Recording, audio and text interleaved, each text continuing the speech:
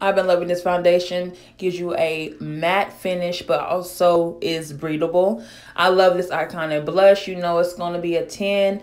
So pretty, easy to blend out. Also, their bronzer is so good too. Also for contouring, easy peasy, okay?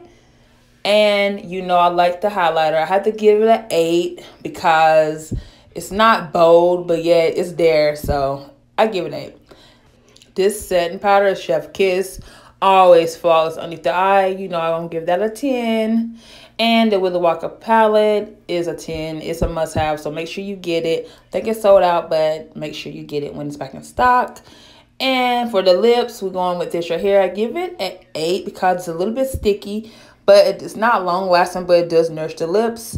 And I have to give this an 8 too. I mean, you can do the faux freckle, but I feel like it should be more pigmented. That's why I give it an 8. And this right here, the spritz on here is not that good. It's like it's dashed, like, ugh, you can see right, the slow-mo look. Ugh, like, oh my God, I don't like that. So here's the finished look. Let me know what you think. And yeah, see you in my next video.